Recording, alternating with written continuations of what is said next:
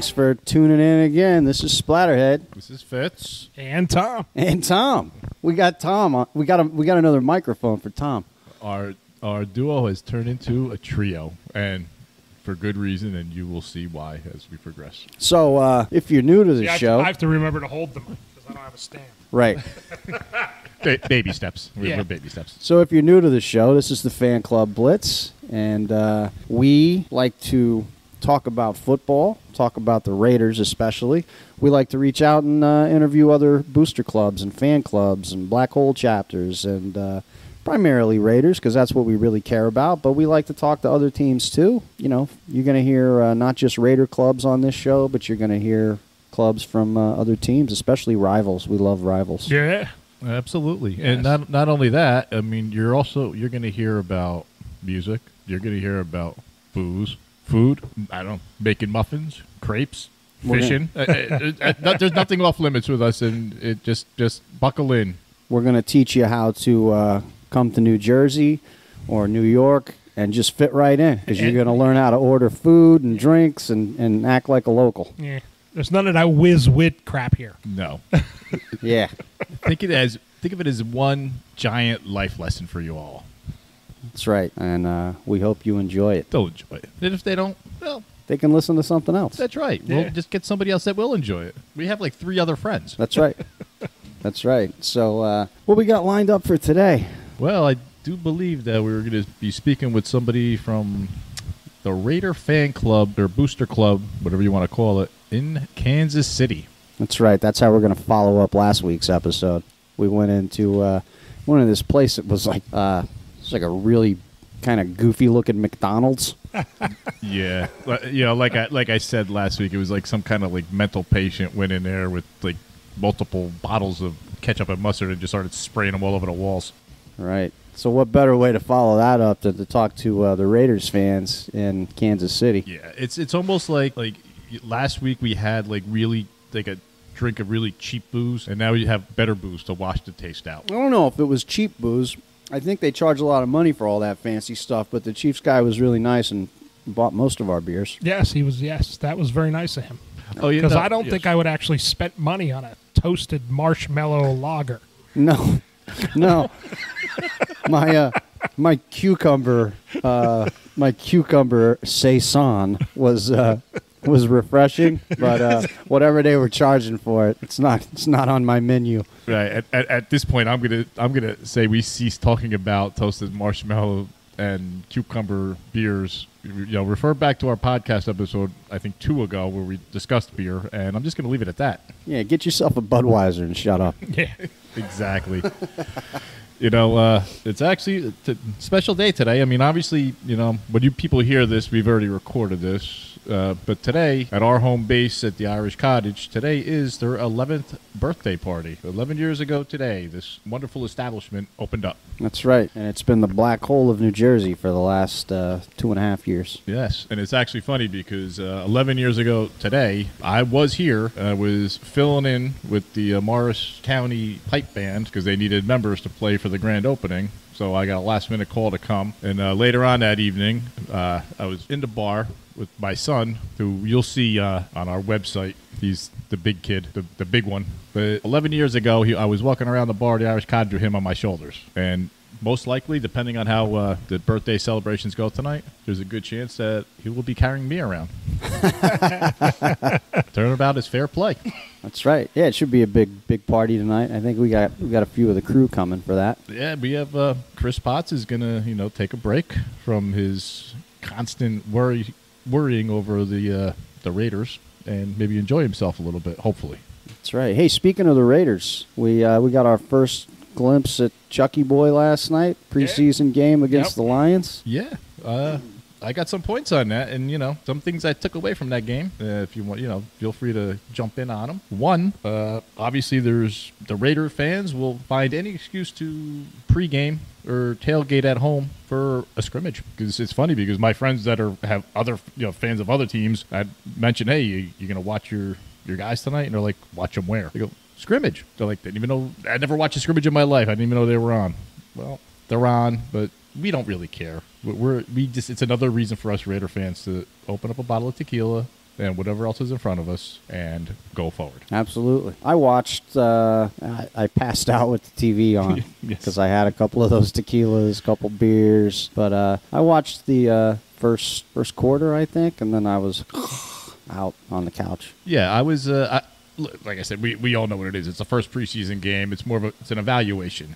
I was happy to see Carr rolling out on passes. You know, I was very impressed with the one run that Lynch ran off, and not because it was a touchdown, but it was called back, whatever, blah blah blah blah. I was impressed with the speed. I actually had to do a double take because I thought it was maybe one of the younger kids running because it was like old Marshawn running. Tom's looking at you I know, sideways. he's got that Skittles look in his face. So that was his token run for the game. That he retreated back to his bicycle on the sidelines. Yeah, well, you gotta adhere to that 60 yards a game, whether it comes in 10 carries or 1. Can't go over that. God forbid. We're fingers crossed. That'll trigger some sort of weird bonus where he gets another $10 million. We're fingers crossed that is not going to be a factor this year. Yeah, Raider Nation is often divided on beast mode. Yeah, like I said, I don't mind the antics. I love the craziness. I love the dry humor, the crazy humor. I just don't like the I'm done playing attitude that we get sometime from him. I don't think we're going to see that this season. I really feel like he's bought in. I hope so. And the other thing I did take away, and this is to go to all the and listen, there's nothing's ever set in stone. I'm glad that Gruden's back. Like I said, we've had this argument over the past year. Why Gruden? Like I always said, who else? Bill Belichick wasn't available, so let's go forward. We're not going to pick up garbage. At least we know what we're getting here. And all the Gruden naysayers that he was out of the game so long, he didn't come in with like a single wing offense from like the 1930s. Like he actually knows modern football still. Crazy as it sounds, even though he's been involved with the sport since he stopped coaching. But we'll leave that aside. Yeah, absolutely. I mean, I'm excited about Chucky. I think he's one of the best football minds out there. Whether that translates to how he coaches, but I have faith. The clips that I seen, it was vintage Gruden. Game plan was like you could tell he stepped it up, from what he used to. So. I was happy. I'm happy. I mean, we're not going to see much until the season starts. I seen a couple things on the Raiders website where they were harping on penalties. Well, they had 8 penalties. 8 penalties in the first scrimmage game of the year. To me, that ain't so bad when you're getting 20, 25 in a regular season game after you've already been playing for 8 and 9 weeks. So, hey, what did Al Davis say? You try not to make mistakes. When you do, you don't worry about it. That's it. As long as you win. Just win. Just win, baby. I don't care. Get all the penalties you want if you're going to win the game. That's right. Listen, penalties happen. It's part of the game. Like we were joking around about, the new offensive lineman last night, that the Marshawn run called back because he was holding. Well, it happens. If you're not holding, you're not trying. If you're not cheating, you're not trying. It's part of the game. It's just sometimes you get caught. Yeah, yep. That's the skill of an offense. A great offensive lineman, his best skill is that he hides the way he holds from the refs. And that's it. Yeah, I agree 100%. Because these guys are beasts. You're not stopping them with your flat hands or your arms. You're holding them. Otherwise, you're getting run over. Yeah, I mean, when I used to coach, 8th grade football, I had one of the coaches was yelling at, you're holding. I'm like, listen, you're supposed to hold. Yes. You're not supposed to get caught. Exactly. All right, so be smart. It's true. It's true, people. I was pleased with the defense too. I think to me, the biggest, more so than Chucky and getting the offense back on track, which we know we can do. We have the talent there. I'm going to say right now that I think that the MVP of this team is going to be Gunther because I think we finally have a defensive coordinator after all these years. The defense that was on the field last night in the first scrimmage, you could argue, was better than the defense in 8 games last year. Easily. Yeah. Easily was better. Listen, our defense, you take Khalil out of the mix, and we have the worst defense possibly in the history of football last season. Yes. Which still amazes me. You have a guy like Khalil that's getting double, triple teamed almost every play, but yet nobody else can step up and make a play. Now there's only like 8 players on the field that you have to worry about. How come nobody's making a play outside of Khalil? Well, I think that's going to change. I really do. Yeah. I think that we've got a great defensive mind, great defensive coordinator out there, and look, it's a matter of these guys now taking what he teaches and what he coaches and executing. And I still think I know this whole Mac thing is going to work out. All you people out there, nobody's trading Khalil Mack. Stop it. It's all a game. It's all a game. That's nonsense. And stop listening to this former GM. This guy knows he has no inside information, nothing. He's making crap up, and ESPN is eating it up and just plastering it out there for you saps to like chew on all week and argue about. Right. And so then, stop. And then Raider fans are running with it too. Yeah. And other podcasts and radio shows and stuff. Knock it off. Look, this guy doesn't know what he's talking about. He's not in the organization. He's talking to Mac, but nobody else is. Come on, exactly. No clue what's going on. Yeah. Then all this nonsense. Oh, the Raiders possibly will trade. No, the Oakland Raiders are not going to trade Khalil Mack to anybody. There is a less than a 2% chance that happens. No, it's not happening. He's going to, if they don't work out a deal right now, he's going to get franchise tagged, and we're going to move on. And Khalil Mack is going to be a Raider for life. That's it. This is all. It's all a ploy. And ESPN knows it. This is just listen. Nobody's talking about anything with the NFL right now, so now we're going to get them to talk about something with the NFL. And listen, until next week, who knows? They might find like Tom Brady, like a picture of Tom Brady, like buying women's underpants. So the whole thing can change around to like now Tom Brady wears women's underwear, and like Khalil Mack will be a thing of the past. You heard it here first on the Fan Club Blitz. Tom Brady wears women's underwear. If I had Tom Brady's wife, I would wear her underwear too. I see where you're coming from, but the thought of that makes me want to retreat. Okay, all right, that's better. Thank you. That's a better visual then. All right. Ladies and gentlemen, this is why we got that third microphone in here. Do we have ladies and gentlemen listening to this show? I don't know. I'm just trying to be polite at this point. Speaking of polite, man, it was weird that KC Chiefs interview. I listened back a couple of times now, and even though they tried to kind of throw some digs in there, Midwesterners they're very polite about it. Just so nice. Yeah, they're that group of people that'd be like, hey, you know what? Go F yourself and have a great day. Yeah. Well, that's kind of how this conversation started with me and that guy, Josh. Yeah, it was. I did enjoy myself. No matter how disturbing it was being in that McDonald's type bar. It was. I did enjoy myself. Yeah, probably should have gotten some kind of food while I was there. Yeah, but you know what? And for the people that aren't from this area, the best part about that is, the Queens, I don't know, probably on paper from where we're at is maybe, I don't know, like 60 miles, right around there. It only took us about 18 hours to get there. Yeah. Yeah.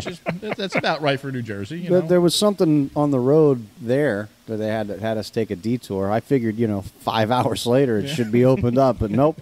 No. Still closed. Still closed. Yeah, we were actually thought we were going to get there just in time for like opening kickoff of the season. Right. Well, I'm done talking about Kansas City Chiefs. Oh, yeah. Why don't we move this thing along and talk to some Raider fans in Kansas City? That sounds like fun. Sounds good. Yeah, absolutely. All right, so we got Eddie from Kansas City on the line. Que pasa, Eddie? What's happening? What's going on? Not much, man. So you Kansas City native, or did you move there, or what's Yeah, born and raised Kansas City. Like I said, luckily within the Raider Nation, I had a couple older cousins that kind of, got me into it. The rest of my family's all Chiefs fans. So we're kind of those, 3 rebels in the family. And like I said, it's that Raider way, Yeah, that's it, man. So, and how long you been a Raider fan? Really, I'd say about 2000 or so is kind of when I first kind of really remember, kind of getting into it. Before, I was a kid, and football was really kind of the last thing I was thinking of. But like I said, once I kind of got into the sport and really, like I said, fell in love with the team. Right on. And you're part of you guys have a booster club out there or a fan club? Yeah. Tell us about it's that. a booster club. We started about 2015. It originally kind of started back 01, 02. There was a group of guys that got together with the NFL Sunday Ticket and, watched all the games and kind of called themselves the KC Raider Nation. So we stuck with that. And really, like I said, 2015 was when we started doing the Facebook group and stuff and kind of, let it grow to citywide. And I'd say we're probably about, good 50, 60 people for sure. Nice. That's got to be fun. What's the reaction like? What's it like for, 50, 60 guys decked out in silver and black, like hanging out in Kansas City? Oh, it's awesome. There's no better feeling than those looks you get. They see that silver and black. I mean, anybody that's been to Arrowhead, they know that the Raider Nation shows up. I mean, I'm just like with everywhere else, the Raider Nation shows up. But in Kansas City specifically, I mean, it's a good 60-40 Raiders Chiefs, or Chiefs Raiders rather. Yeah, out there. nice. There's no better feeling than that. So, hey, real quick, one thing I did want to throw. I listened to the episode from last week, and we do not condone that cucumber beer that you guys were drinking on out there at that Chiefs Club. Listen. We don't condone it either. It's sometimes we just get away from ourselves. Yeah, he was buying, so that's nothing I would ever spend money on. But it was, I said, hey, what do Chiefs fans drink? And I'm like, toasted almond, cucumber. What? Well, first of all, I want to give you kudos on not going around football season dressed like a condiment counter at McDonald's. For one, you pick great colors to wear. Two, just out of curiosity, I mean, you said you and your cousins are Raider fans and a family of Chiefs fans. Like, what's that got to be like around the holidays? I mean, that's got to go over like a fart in church or something. There was that commercial that it was NFL Shop did where there's a family of Chiefs fans. The guy sits there with his Raider sweater on with the Christmas lights. Right. Yeah. You know which one I'm talking about? Yeah, it basically feels just like that. That was the best commercial from last year, Yeah. I think. Love that one. Yeah, I did like that. That was a good commercial. Awesome. So now you said you listened to the episode from last week. I mean, is there anything you want to dispute about? Like what they were saying is the best barbecue at the stadium or near the stadium or in the area, or anything you would like I'd to say comment? hands down. I mean, Kansas City's the best barbecue, but again, I'm a Kansas City native, so I got a favorite one way. As far as restaurants go, I mean, you ask 20 people from Kansas City who has the best barbecue, they're all going to tell you 20 different places. So I kind of threw it out there to a bunch of people saying, trying to get some feedback because I figured this question was coming. I've heard a lot of Gates Barbecue, Slaps Barbecue, Kansas City Joe's, and like I said, there's a bunch of mom and pops ones out there too. So basically, anyone you go to, you're not going to get anything bad for sure. Okay, that's fair. Yeah, that's fair, man. I mean, now, do you guys have like a bar, restaurant you hang out at and watch the games, or? So yeah, we've kind of been moved around a couple spots. The first year we did Top Golf. It's kind of towards the south of the city, which was a nice setup. I guess they got a hold of like the Tampa Bay Raider Nation that's down there, and they did something like that out there. So they hit us up, had us come in, which was cool. Last year we moved to a spot a little bit closer to the middle of the city. The owner was actually a Giants fan, so he told me from the beginning, it's like, hey, if you guys bring more people than the Chiefs fans do, you guys get the sound, you guys get the TV. And there was a couple times Chiefs fans left mad because they couldn't watch or listen to the game, which was perfect. And then this year, actually, we got a spot downtown. It's called the Blue Line. It's actually a hockey bar. The owner's a San Jose Sharks fan, so he's kind of familiar with the fan base and everything else like that. Like I said, it's perfect location right in the middle of the city. We're pretty excited to get this year going. Oh, that sounds cool. It's cool talking to all the different clubs from around the country, and hopefully you guys getting the word out, because we talk to people all the time that have no idea that these clubs even exist. I mean, I meet Raiders fans all the time that they had no idea we're here. So hopefully with this podcast, more people will start learning about different activities and events in their area. So on that note, man, what's the I saw a flyer. You guys have a big bash coming up. Tell me about that. Yeah, so that's going to be our third annual picnic.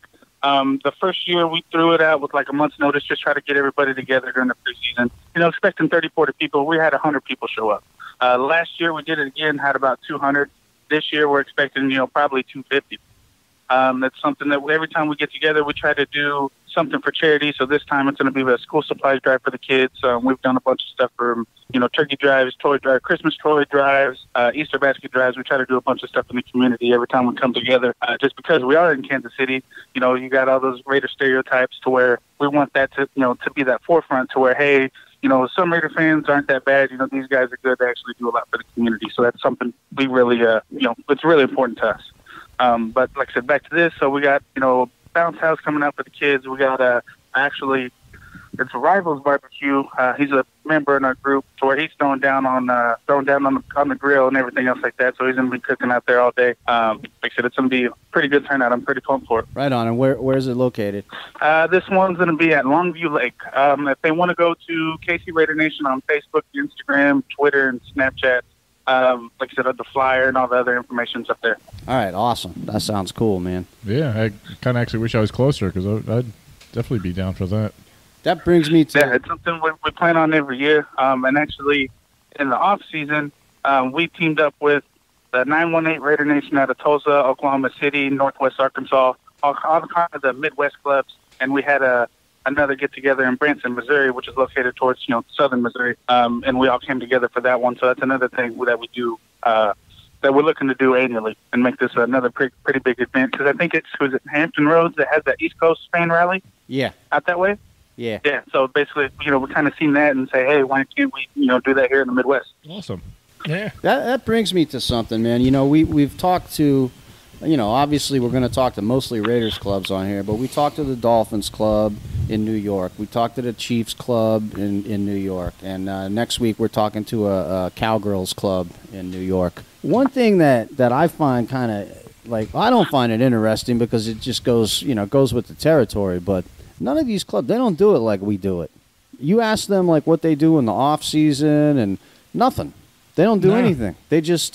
they get together for games, they hang out, and that's about it, man. They're not... Raider Nation is like a family, Yeah. We any excuse we get to throw down and dress up in the silver and black, we're there. If we can find a reason every weekend, we're going to get together. But Yeah. Yeah, and we do it probably too much when we run into the problems of our wives going, again? It's not even football season. Again? What do you have to do now? Right. Yeah, it starts off, it's 16 weeks, and then it turns into every weekend. Now we got something going down. We take a week off here and there, But it's a family event, man. The wives are cool now. They enjoy it. We have kids that enjoy it. It's cool, man. But nobody does it like Raiders do it, I mean, you see Chiefs fans out there, getting together and holding big events, or is it just their tailgates and the games, right? It's really just the tailgates and the games. And to be honest with you, I mean, I know there's a bunch of Chiefs fans, obviously, but there's not really a club or anything else like that out here.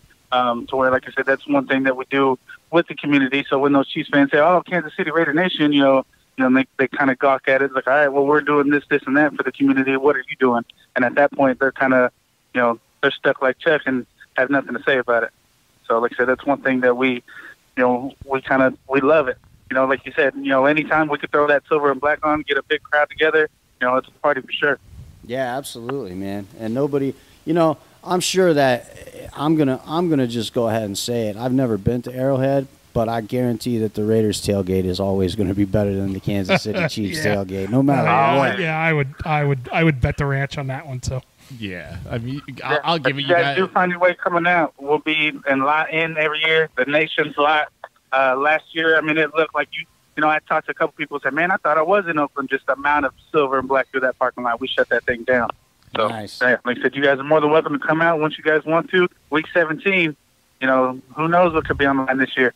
If you guys find your way out this way, let us know. We'll take care of you. Yeah, man, we're always, we go through it trying to figure out which games we're going to try to make. Arrowhead's always been kind of on the top of my list, though. Yeah, it's an important rival. I'll give it to the Kansas City fans. They at their tailgate they probably have better food, with all the barbecue going. But yeah, I'm not going to speak for every Raider fan. I'm going to speak for most of our fans in our group here that we try not to bother too much with the whole food aspect of the tailgate. Less cooking, That means more time for drinking. Food is empty calories. Yeah, I mean, you got to tend to barbecue. You know, it's got to be cooked slowly over time. That's taken away a lot of important tailgating time. Well, I'm from California, so, you know, I'm perfectly happy. To me, perfect tailgate food is just a nice marinated carne asada. This guy's just going to say, give him some Mexican food and some tequila, and he's good to go. Couple tortillas, and I'm happy. I don't need all that fancy stuff. But well, listen, you know, when you have your picnic there. I'm sorry, go ahead. I was saying, and then on top of that, last year at the game, we actually did a cook-off between the Texas Raider Nation, Oklahoma Raider Nation, and us in Kansas City, and we actually came away with that one. So we had Kenny King out there with his barbecue sauce, and we had a Kenny King, Kenny King cook-off for 2017. I think that's another thing that we're going to do annually is get him involved and kind of get the other clubs involved and kind of have a cook-off. So like I said, you know, that's one thing that, you know, it's a good time. That's awesome. That's awesome. Yeah, that sounds cool, man. I mean, you guys are lucky because you're guaranteed one game a year, you know. Like for us, you know, we pretty much have to travel every year unless it's really rare that the Raiders are at MetLife. So, you know, but so this year we're going to Baltimore and we were in Philly last year, and it's cool, man. I envy the fact that you guys get not only one game a year, but I mean a big one, because the Raiders Chiefs is always a big game. Yep, no matter the score or no matter the records, you know, you always know that game's going to come down the last 2 minutes within a touchdown, and you know, it's always a hard-fought game for sure. Yeah, absolutely. Hey, listen, I'm going to go out on a limb, and I am not Mr. Optimist. Anybody who knows me, especially when it comes to sports and the Raiders. But I'm telling you now that the balance of power is going to be shifting with our rivalry with the Chiefs here. You know, they were on the swing for a while. It's turning now. Yeah, I'm with you. Yeah, I don't think Mahomes is going to do too good myself. No. Like I said, he had a losing record in college against the top 25 teams, and the guy couldn't, you know, he's got an arm, but, you know, that don't mean nothing if he's throwing it, 15 yards out of bounds. Yeah, no, there's a lot of guys with arms. Ryan Leaf had a good arm, too. And listen, I made my prediction, and the best part about that is if I'm wrong, I don't care. Right, exactly. Yeah. It's perfect. You never claim to be a psychic or an expert, right? No, at anything. Right. At anything. But listen, you know, at your picnic, you know, you're doing, which is awesome, and you're doing your civic duty and the charities, and that's great. Just remember, you know, obviously it's a great family atmosphere. At some point, there needs to be, I don't know, either a Kansas City Chief flag burned, maybe a giant stuffed Kansas City football player type thing torn to shreds, preferably by young children. A piñata. Teaching them the right way. Yes, a piñata, if you will. Yep, that's actually what we got this year. We got a piñata set up for the kids, and he's sporting that red and yellow. So that video will be up here next week. You guys want to get a whole Lord of the Flies thing going out in Kansas City in the parking lot. Kids stabbing things. Hey, nothing. Yes, beat the condiment monster. That's perfect. You gonna stuff it with ketchup and mustard packets, or is it gonna be candy in there for the kids? All right, man. You could do. Maybe you can stuff it with cans of toasted marshmallow. Is that it? Toasted marshmallow. Toasted beer? marshmallow lager. Yeah, we don't do that at the Raiders tailgates. No. The closest I come to that in real life is a Budweiser and a marshmallow on a stick if I'm camping. Right. And there you go. Yeah, I don't even do that. Exactly. Well, again, it's that whole less cooking, more drinking if you're camping time. That's a philosophy that holds truth to most things. So, one thing I always ask before we wrap up these interviews is, like, to get people to, you know, give their message to Raider Nation. Anything you want to say, anything you want to throw out there to the rest of the nation, you know, lift their spirits up or you know, whatever. Free reign for you. Yeah. Awesome. Okay. I said, obviously watching that game last night, I mean, I've seen quite a bit of improvement. You know, Coach Gruden's going to be on everybody's ass, that's for sure. I said, you know, the nation shows up deep everywhere. Like I said, telling everybody come out to Kansas City week 17. You know, we'll have it cracking for sure. I said the future is bright. I want to see them still get one more win, one more Super Bowl in Oakland before they head off to Vegas, and you know, bring another one there too. Absolutely, man. That's what we're all looking forward to. Yeah, that'd be great. Listen, I'm still. I know it's a hard wish. I'm waiting on that upteenth hour where the Angel of Oakland comes in and saves the team from actually moving to Las Vegas. But hey, who knows? Stranger things have happened. Yeah, well, Right. I don't even like to get into the debate. You know, I know. People, look, we're all away fans, so I know it's very crushing for all my friends out in the East Bay and in California in general. So I like to stay out of it because it's not going to affect me the way that it affects them. So Absolutely. Right. Yeah. You know. I'll tell you what does stink is that being on the East Coast and even you being in Kansas City, it's pricey enough if you want to take the trip out to Oakland to catch a game there, airfare and whatnot. Now, it's almost off the charts now in Vegas because, that's going to be a gambler's ticket kind of thing, and good luck trying to get tickets to a Las Vegas Raiders game. Well, I don't know about you, but I'm a poker player, so I get free rooms at those hotels on the Strip, and I get comps, buddy. So I'm good. I know. I'm thinking you're gonna have to lose a lot though to get that comp package to get the tickets to the game. I don't gamble. I play poker. I'm good. I'm not. All right, Tom, you got anything, Tom, before we wrap this up? No, I ain't got anything, man. You guys about covered it. It's the first time Tom said I ain't got anything. I ain't got anything, man. That's just for right now. You guys are just hitting it on the head, so.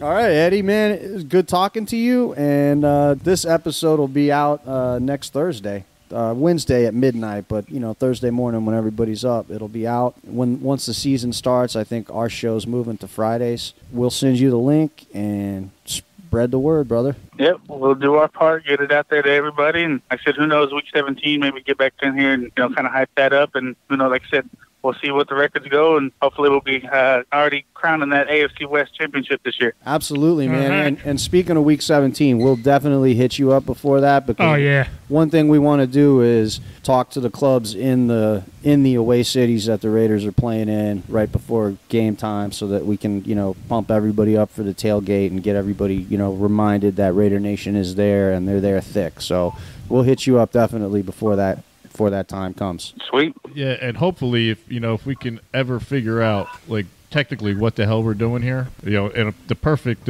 world here, we hit you up while you're at the tailgate of the game. Week 17. That'd be nice. Yeah. But we're lucky we get power going here, so it's baby steps. But listen, before you go again, what's your club name on Facebook? 'Cause I want to hit you guys up. I want to just keep tabs on all our other Raider clubs around. Yep, it's KC Raider Nation. Again, that's across all platforms on Facebook, Instagram, Twitter, Snapchat. Like I said, if you guys want to follow along that, we'll have pictures and videos up from the picnic next Saturday. Like I said, it'll be something great. Hoping for a good turnout. Awesome. I will definitely hit you guys up later on there. All right, man. All right, thanks a lot, and we'll be in touch. All right, brother. Take it easy. Take care, Eddie. Thank you. Go Raiders. Go Raiders. Go Raiders.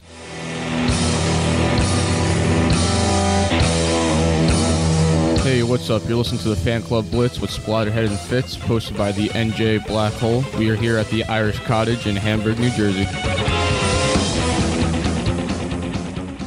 All right, man. That was fun talking to Eddie from Kansas City. Yeah, that very good. Good. His club sounds like it's really taking off there. Yeah, it sounds like they got quite a foothold there in the middle of the country. Yeah, and it sounds like not everybody in Kansas City drinks cucumber beer. No, I think they kind of shun that. That's what it sounded like. And with good reason. Listen, like we said, if it's free, that's a whole different story. If you're buying it, now we're going to have to sit down and talk. I wonder what Damien or Peter would say if I walked up there and asked them to throw a cucumber in my beer. I'm thinking that we're going to be I don't know, we'd have to check the diner and be like, hey, can we watch the Raider games here on Sunday?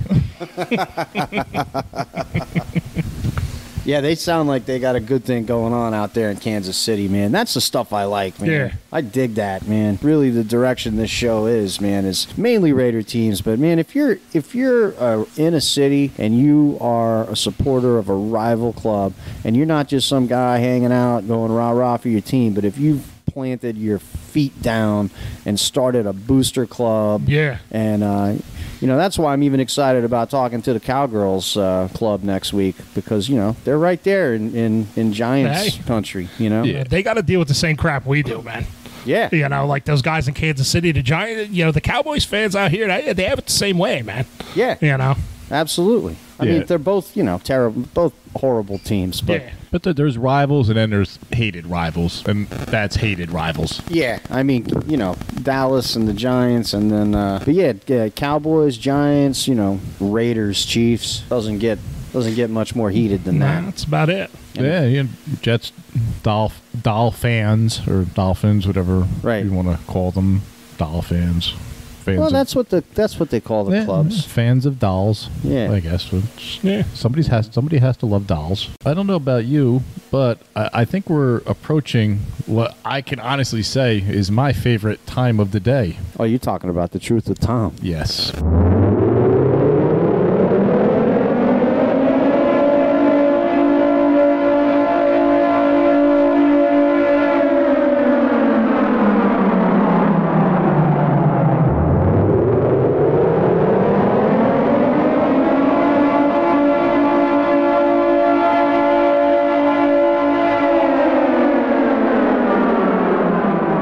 Tom, what do you got for us? Well, what I got for everybody today, since we pretty much covered the state of the Raider Nation, what I have today is who bets on football? A lot of Fitz, you bet on football? For fun. Do you make crazy bets on football? Do you be like, I'll give you the points. I'll take the Packers on Monday against the Bears. Straight up bets, things like that. Yeah, for Skittles. Well, I'm a poker player. I don't gamble. Yeah, Chuck doesn't gamble. He just plays poker. So, well, for you crazy bettors out there that like to throw money around on weird bets and long shots, I was arguing with another fan of a football team Wednesday night while we were playing horseshoes and drinking, and we were arguing about what division in football has the most Super Bowl wins. And according to my math, it's the NFC East with 13. The closest one to them, I think, is the NFC West with 7, maybe. I think the AFC East might have 7, too. So, with 13 wins out of, 50 Super Bowls? That means the NFC East has won the Super Bowl 25% of the time, almost. So if you are a betting man or woman or have disposable income you have no reason to have, go to Vegas. Throw some money down on one of those teams. You don't have to go to Vegas. We can bet in Jersey now. Oh, we could do sports betting in Vegas? You can do sports betting in New Jersey now. It's legal. Oh, yeah? I didn't know that. I didn't know that got passed. Just started in March. Okay, well, that's great. So everybody follow my lead because I think I'm going to be throwing some money down on one of those teams to win the Super Bowl. I'd like to see the Raiders, but 25% chance one of those teams is going to win. So probably not the Giants. Well, anyway, that was the Truth with Tom and the immortal words of Paul Bailoff. Kill posers. Until next week, kiddies. See you later. Well, there you have it, kids. The Truth with Tom. He's teaching you how to place sports bets. There you go. Yeah. That Truth with Tom segment. Now, any parents out there or aspiring parents, it's another reason to listen every week. Where else can you teach your kids how to gamble and bet on football? Here. It's all here. It's all here. Thank you, Tom. You can thank him now for the upbringing of your children. Right. We have everything here, really. We breaking news. We broke the news about Tom Brady and women's underwear. Yes. Yes. And there's more to come here. You heard it here first. And, we bring you good interviews with fan clubs, booster clubs, black hole chapters, and then we have the Truth with Tom, which is always, should be life lessons for all. Yes. If there was only some type of segment that we could have that we could just give you what's on our minds. Well, I think what we're going to do right now is we're going to go right off the rails. There we go. Okay. Why don't you get it started here, Fitz? I think I will. Now, listen. Okay, I was driving the other day. Nice country roads up here. I was going out towards Blairstown, old style houses, nice, beautiful day. And what do I see? 50 to 100 people on bicycles. Fine. It was a beautiful summer morning. They're out getting some exercise. I was looking. There was no numbers on their back, no race. It was just a group of people out riding their bikes together. Not a problem. That was a guy from the Cro-Mags. Yeah. what I have my problem is all right. You're out riding your bike, great. You have to dress up in your full outfit. You know, you got your helmet, which all right by law, whatever, blah blah blah blah, safety. But you have your spandex clothes on, like you're actually in a race. What are you doing? Like, listen, there's guys, guys that compete in like Olympic lifting and powerlifting. You know, they have to wear those little tight singlet things. Right. Well, you have to. Yeah, but you don't see him working out at the gym wearing them. Like, why are you wearing your full dopey, skin tight, short, bright colored outfit riding on a country road during the day? I don't know. It makes you go faster. I don't know. That seems to be the excuse for everything. Yes. That's why they shave their legs. Yes. Yeah, go faster. So I guess next time, like if I'm hanging out in my mother-in-law's pool, like maybe I should just shave off all my body hair so I can swim faster. Okay, That's then. incredibly disturbing. It's no worse than Tom wearing women's underwear. On his head. On my head. It's definitely not worse than me wearing women's underwear on my head. That's far worse than me wearing women's underwear on my head. I don't think Liam wants to see that either. Yeah, I don't think your son wants to see a flopping around in the pool like Greg Louganis. With no body hair at your mother-in-law's house. You're not going to get invited back for Thanksgiving. Well, you know what? The bottom line is that I don't. Waist deep is as far as I go in, because other than that, then you start getting pool water in your beer can. You're not going to shave in the pool, right? Like that lady on YouTube. That was funny. I might. Well, you know what? I never thought about it until now. She's sitting there on the edge of the pool, shaving her legs. Yeah, that's kids swimming around. That's why you don't go to hotels in Alabama.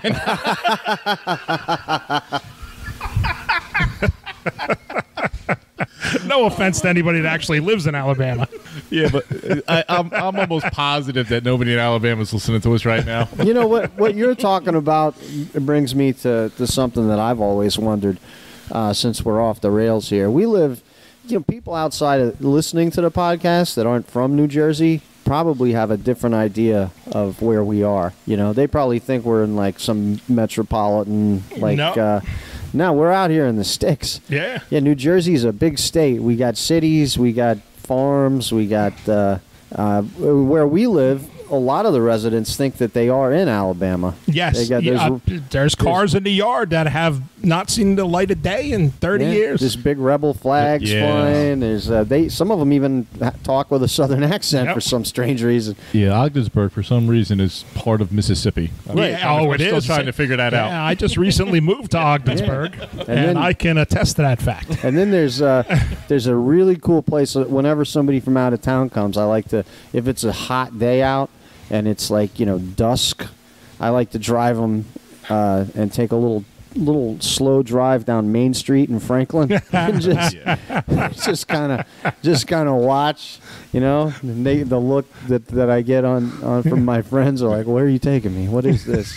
There's zombies out there, man. Exactly. They sit outside because they don't have air conditioners and they got lawn chairs out in front of those shanty. Bug screens on the doors. It's frightening. Yeah. Yes. It's cool stuff. And then there's Sussex Borough. That's always fun. I was just going to tell you, you know what? I live in Wantage right outside of Sussex Borough.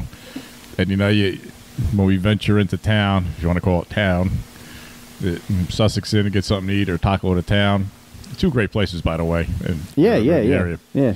There's nothing quite like the whole little outside area of Sussex Borough where basically the people who live above the Fountain Square Inn just hang out, and it's interesting. It's almost like somebody was doing like a documentary on meth addicts or something like that. Right. It's very interesting. Remember when they started up the Guardian Angels? Yeah, all three. Yeah, that was all three guys with.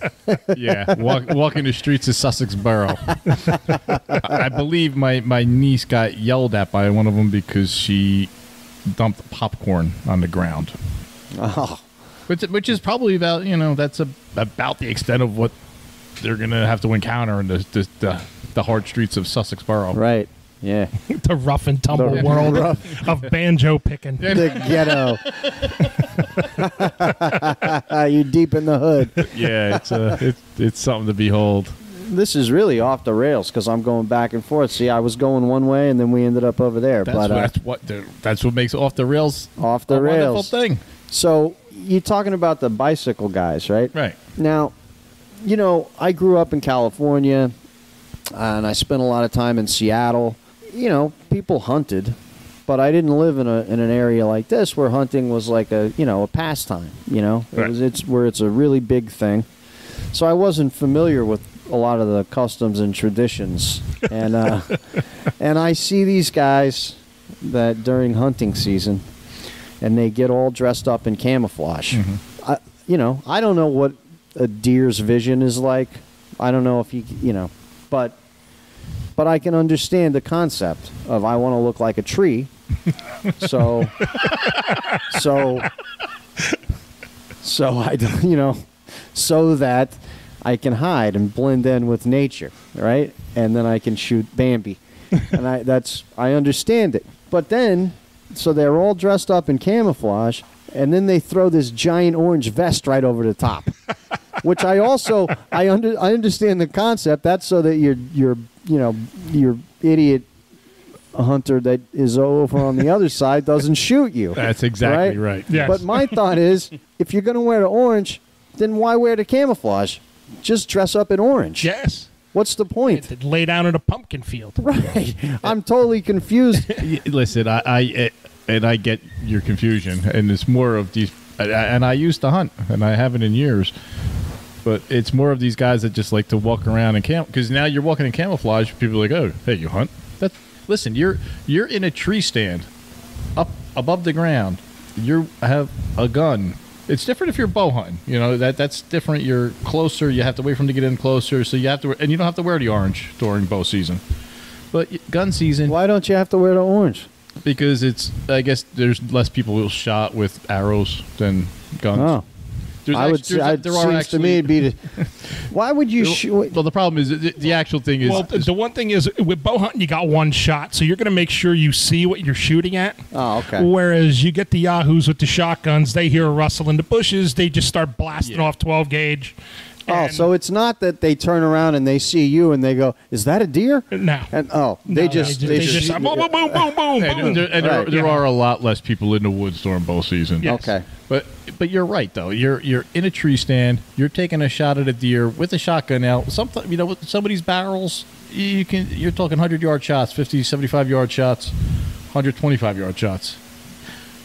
You could wear a pinstripe polka dot suit if you want. You're shooting from that far away, but it doesn't mean it doesn't matter. It doesn't matter. Right. And do you have to wear camouflage when you go fishing? Because I see them doing that too. I do all the time.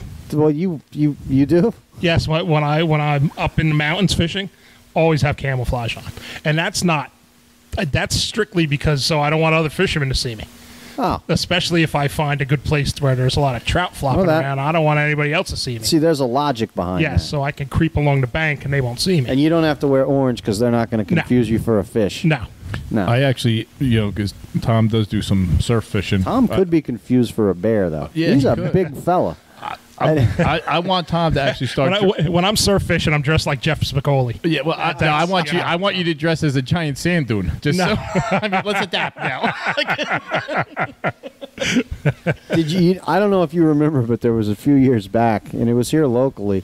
But so I'm not a hunter. I've never been hunting. I don't know anything about it. But I get that there's like this process, right? You got to get a license or a permit. Yes. And then you got to get the camouflage, and then you got to get the orange to go over the camouflage, and then you got to have the right weapon at the right time.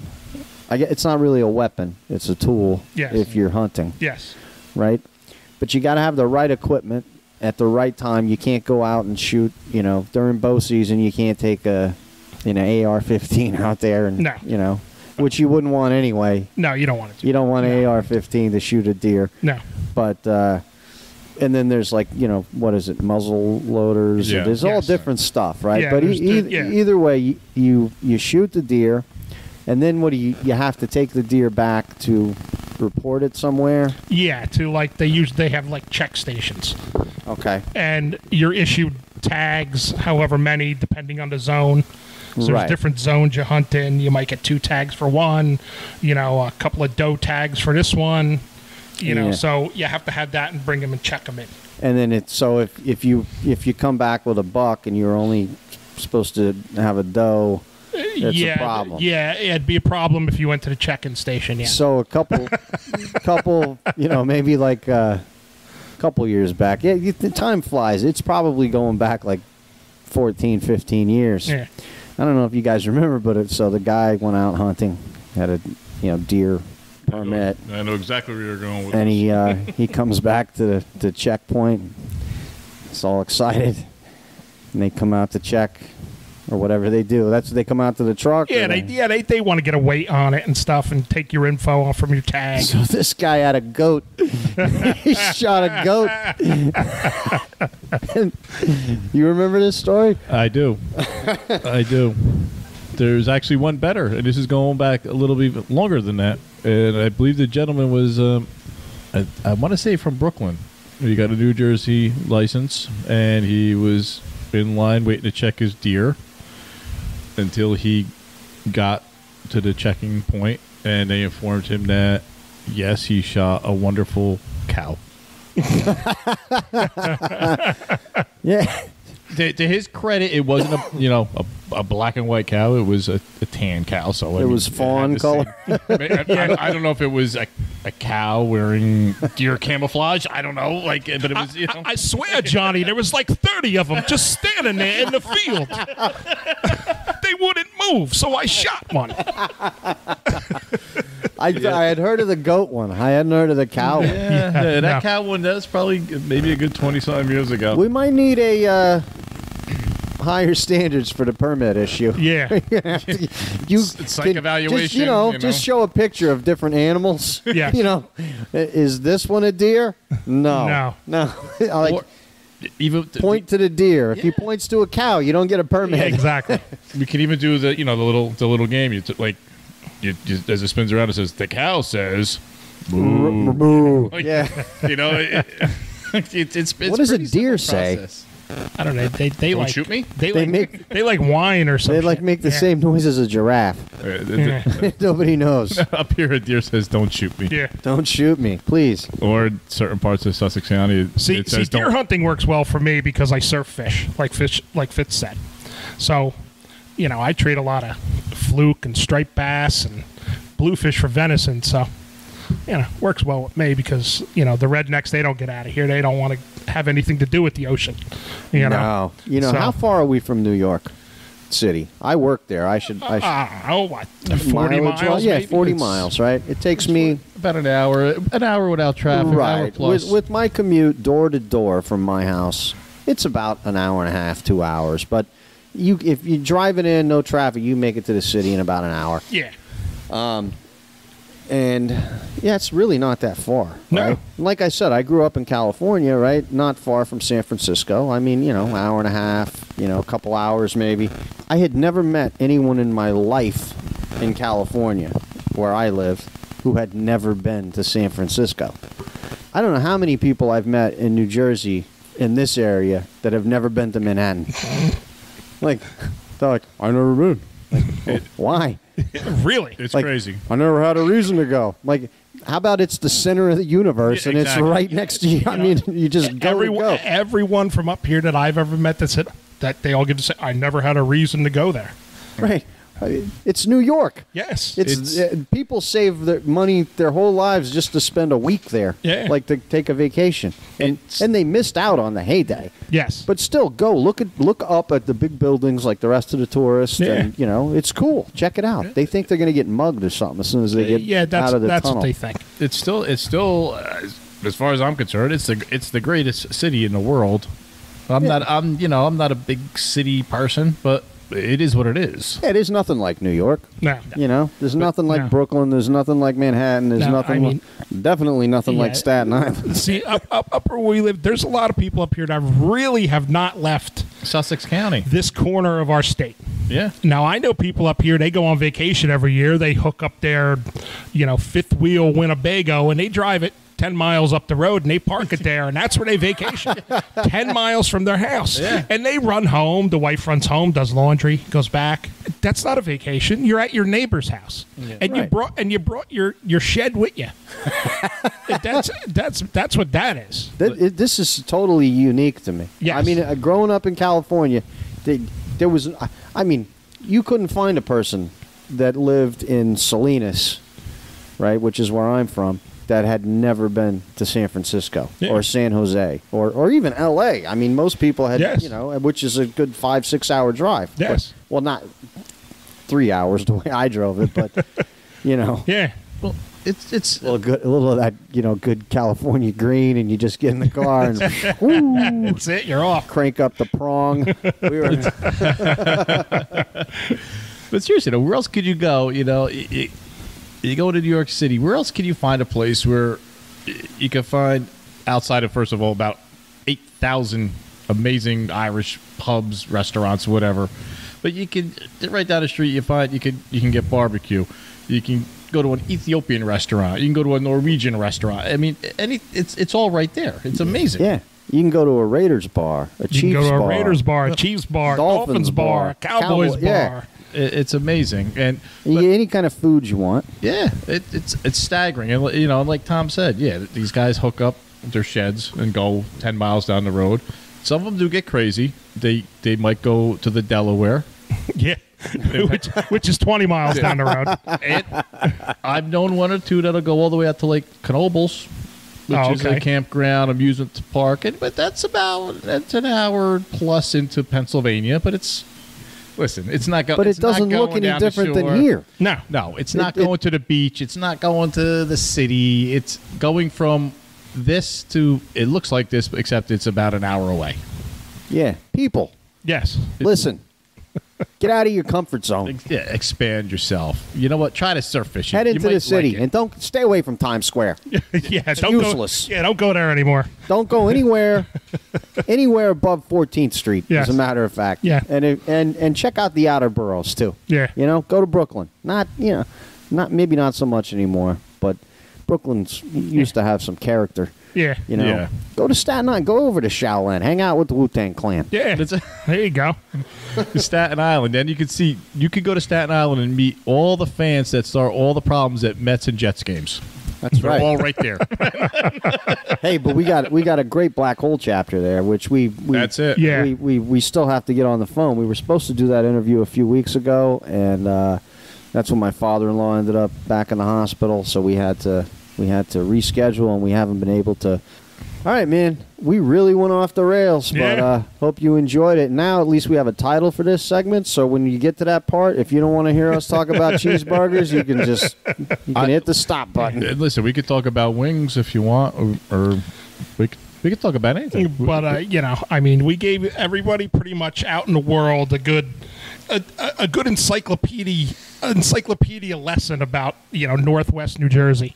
Yeah. So, and I'm thinking maybe isn't DJ Mike Scott down by Philly with those guys? Yeah, he's in Philly. Maybe got a couple of those guys that are familiar with the Pine Barrens, the other section of our beautiful state that is quite Alabama-ish. He's That got is special. he's got some Jersey guys in his club actually. All right, That maybe we can get them on here to talk about the Pine Barrens. talk about the Pineys. Teach us about the Jersey Devil. You want to talk about Pineys. Our Sussex residents are like city slickers to those dudes. Yeah, exactly. They're wearing like zoot suits and big chains swinging around to those Yeah. Pineys. Man, Yeah, when I go down to Atlantic City to play cards, I just go right through there on the Parkway. I don't stop. I don't get off. I don't go wandering through the Pine Barrens at all. that would be Deliverance too. It is that Yeah.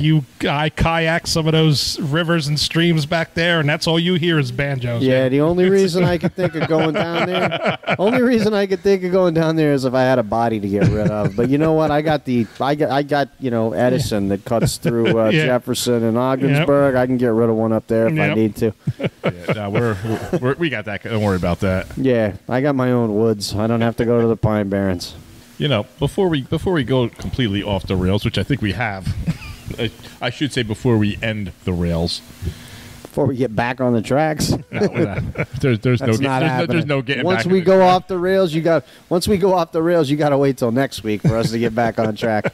And let's face it, people, you don't want to hear three almost probably clinically brain damaged people trying to tell you about football, because what do we know? We don't know anything more than you do. We're just guesstimating. Yeah, look, we're just football fans. Yeah. Not even. Look, Raiders fans are not football fans. No, because we don't like anything else but the Raiders. That's it. I don't care about football. Yeah. All your teams suck. They're garbage.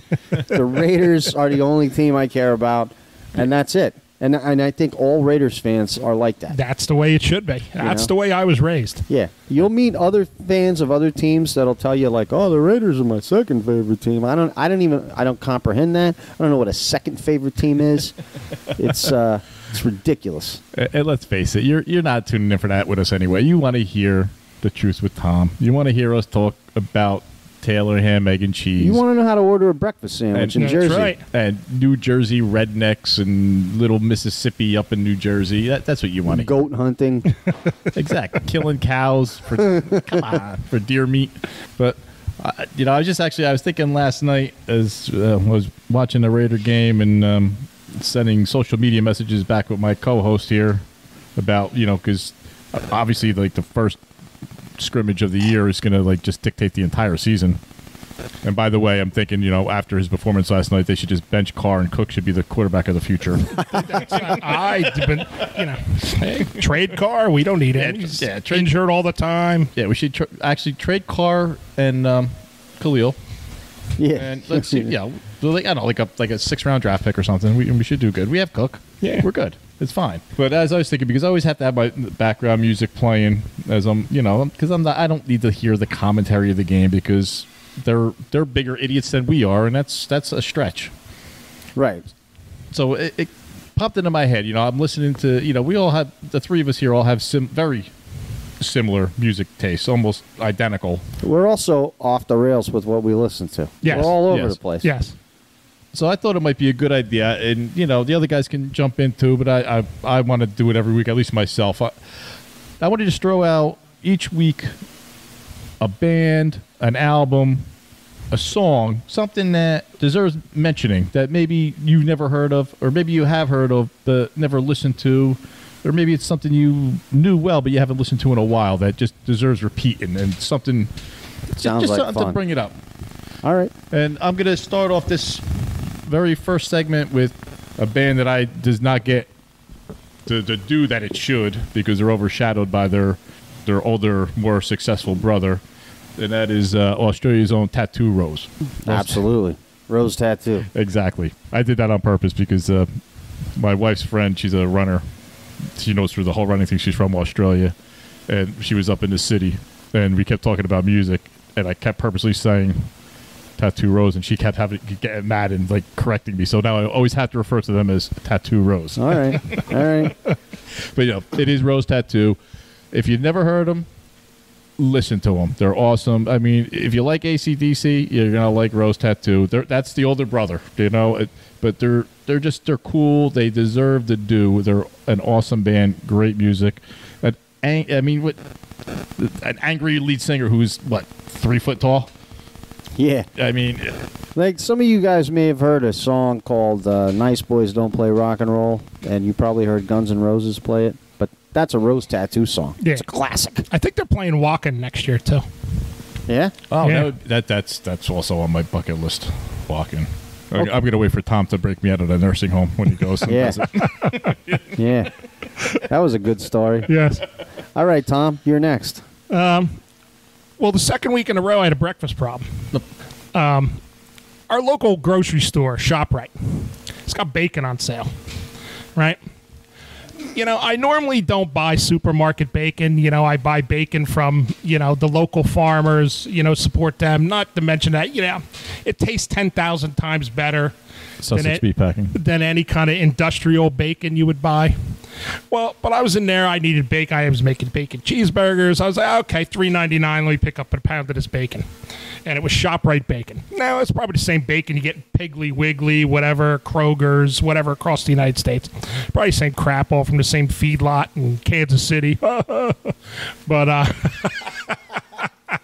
But this was the most disgusting, bland bacon I've ever had in my entire. I don't know how you could screw up bacon. It's bacon. You cut it out of the pig and you smoke it. They screwed it up somehow. It was like late night talk show. It was as bland as Colbert, and when I opened the package, I thought freaking Kimmel was going to start crying. This was horrible. I did what I could to make the sandwich at my house. I put cheddar on it. I had some jalapenos. I even had to salt the bacon, for Christ's sakes. You never have to salt bacon. And it was just horrible. Do not buy industrial bacon. Buy mom and pop bacon, local farms. They'll appreciate it. Spend your hard-earned money on good crap. Don't waste your money. It's horrible. That's 2 weeks in a row my breakfast was ruined by an incompetent boob, and now by bad bacon, which I never thought I'd ever hear. Bad bacon. But there is bad bacon. I have discovered it. And is that the name of a band? Because that's what we were asking you. It should be. If there was a band. Oh, okay. You were asking me about a band. Okay, I didn't know. I'll tell you what, though. Hey, any aspiring musicians out there, if you're looking for a name of a band, Bad Bacon might be it. I had no idea we were talking about the band. I thought that was Fitz's deal. We're going around. No, Your turn. I don't know. A band I've been listening to lately was it's a band from Michigan called Against the Grain. All right. Pretty straightforward, heavy duty, snotty punk rock and roll. Give them a listen. Great band. Seen them open for the Meatmen down the shore. You won't be disappointed. Awesome. Bad Bacon sucks. Bad Bacon sucks. That is you know what? That's a great name for a band. You know what? When we do our it's like a band our of like half-ass Misfits cover Raider band, that might be the name. That should be a band of like punk rock cops. Yeah. Bad Bacon. Bad Bacon. All right. Well, look, I'm going to go because I can't talk enough about this band because they've been overlooked. They've been overlooked by, and overshadowed by another band who basically is, in my opinion, cosplaying these guys. And that band is Beowulf from Venice, California. All right. So check them out. You may have overlooked them. You may not have heard them. But if you want to hear some good crossover, you can't really label these because they're all over the place musically. You can always tell it's Beowulf, but they could be coming at you with some hardcore. They could be coming at you with some metal. They'd be coming at you with a ballad kind of thing. They're just a great band. Beowulf, good record. Yeah, I'm gonna go with Jesus Freak, which is hey, Dale's he's a gangster. He's he's a Venice OG, Beowulf boy, BWF, BYZ from Venice. He's also a Jesus freak, but he wears his heart on his sleeve, man. You want to know about Dale from Beowulf? You just listen to his records, and he's going to tell you, and he's going to sing about rucking it up, getting into scraps. He's going to tell you he likes Jesus. So good album. Yep, great band. And you know what? There is one you can label them awesome because they're an awesome band. All right, folks. We went off the rails. This is Splatterhead. This is Fitz. And Tom. And you've been listening to the Fan Club Blitz. Stand by, because next week's episode, I'm predicting, is going to be about 5.5 hours. That's right. Mini-series. We should just do a mini-series. Yeah. Do a marathon. Yeah. We're getting Guinness Book of World Records. What's the longest podcast? We could do that. We could do that. Just sit here forever. We could have at least farm bacon and striper and venison. It just at least none of this stuff is battery operated. So, okay, some upcoming things though. As we end this show, I will get back on track a little bit here. New Jersey chapter of the Black Hole. Last year we spent a lot of time planning out our inaugural Labor Day party. This year, that would make it our annual Labor Day party. We've spent 0 time planning it at all, but we're going to have one at the Irish Cottage Inn. So if you're in New Jersey, if you want to come to New Jersey, we're going to have a party on the Sunday before Labor Day right here at the Irish Cottage, Route 23, Hamburg, New Jersey, bordering Franklin. Whatever. You put either one in your GPS, you'll find it. And so we got that coming up. And then the season is upon us, so we're going to be here every week, packing this place in with Raider fans. Yep. watching our Raiders, the return to excellence. Hopefully. That's what I'm looking for. That's what we're all looking for. I think so. Or at least the return to 500, which is would be nice. Yeah, which is excellence compared to last year. Yes. But like Chuck just said about the Labor Day party, and it is a good time. And our regulars that go, anybody else that's listening that's in the area, come out. It's a good time. Last year we were able to get the Vikings Raiders Super Bowl game that we watched. Right, and this year I'd like to watch the Eagles game. I was going to say, in honor of the Eagles finally winning a Super Bowl, let's watch a game of them losing the Super Bowl. And we're going to have raffles and 50-50s and food and drink. We're going to get drunk and be stupid. It's going to be great. It's going to be like you're coming to our podcast in person. That's right. Yeah. And then some other things we have coming on here coming up shortly. We've been invited to do a roundtable, which is a joint podcast with the Raiders Fan Radio, Murph's Fan Cave family. So it'll be, the guys from Raiders Fan Radio, including Sonny, who's kind of left the show because he's busy, but, he's in and out, and Murph, and then Mikey from Mikey and Murph. Yeah. And then the three of us knuckleheads. And what's going to be great is make sure you people listen to it, because I'm almost positive after this first time, Murph's going to say, this is never happening again. He's already agreed to doing it at the close of the season, so we're going to do one. Right, so we got two. Look, no, it'll be good, and I think he'll rein. Look, I told him that I'll try and control Fitz's potty mouth.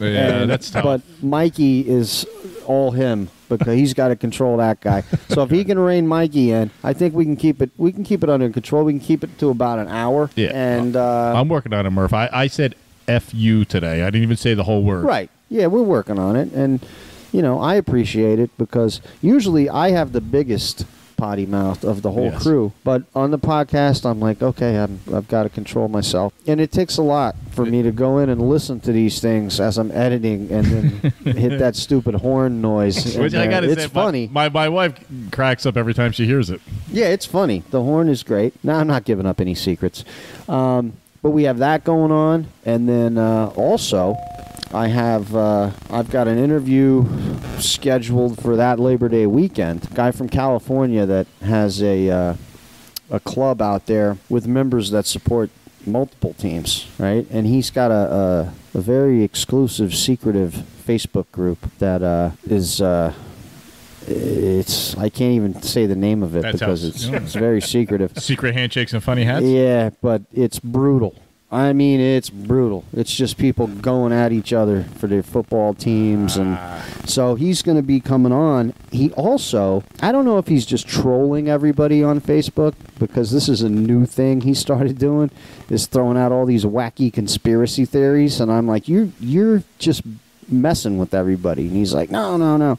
So I'm going to get him on the show, and I told him at the right before we go off the rails, I'm going to hit him up on some of these conspiracy theories, and we'll go back and forth on that. So another guy who's big on these conspiracy theories is Mikey from Mondays with Mikey and Murph. So I reached out to Mikey and asked him if he wanted to be on that too. So he said, absolutely. As long as it's a Saturday, not a Sunday. I said, okay, so I'll reach out to...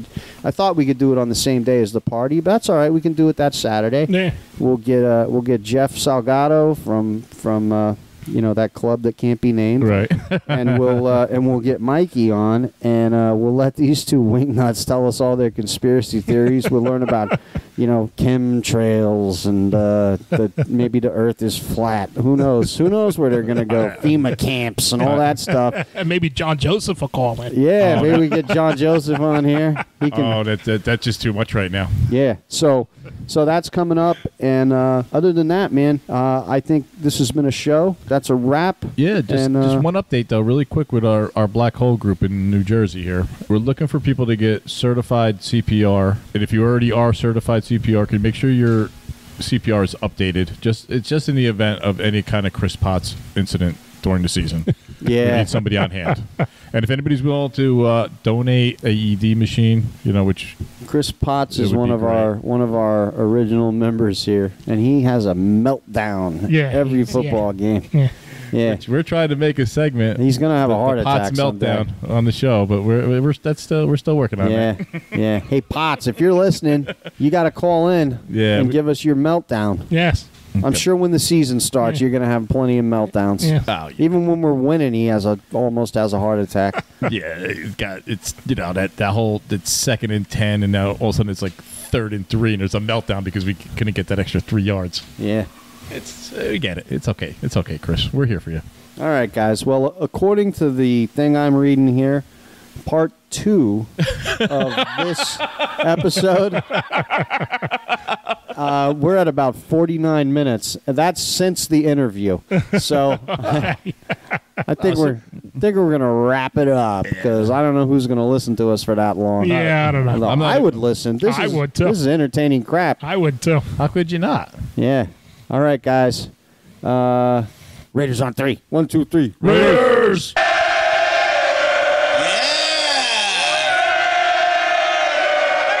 Keep it going, keep it going. All right, this is Tom. I guess we're going to be wrapping up our show here. If you have any questions for me or you want to call in and talk about anything you want on the Raider Fan Club Blitz, our number is 732-798-0257. Feel free. Ask me about Mr. Skittles. I love Mr. Skittles. We're also going to give a shout out to the Irish Cottage, our home base. They are located at 602 Route 23 North in Franklin, New Jersey. And their number is 973-827-2090. And give us a call. Let us know what you think. Questions, comments, anything you want to say. Feel free. Talk to you next week. Bye. Good? Good. Oh, perfect. I got it.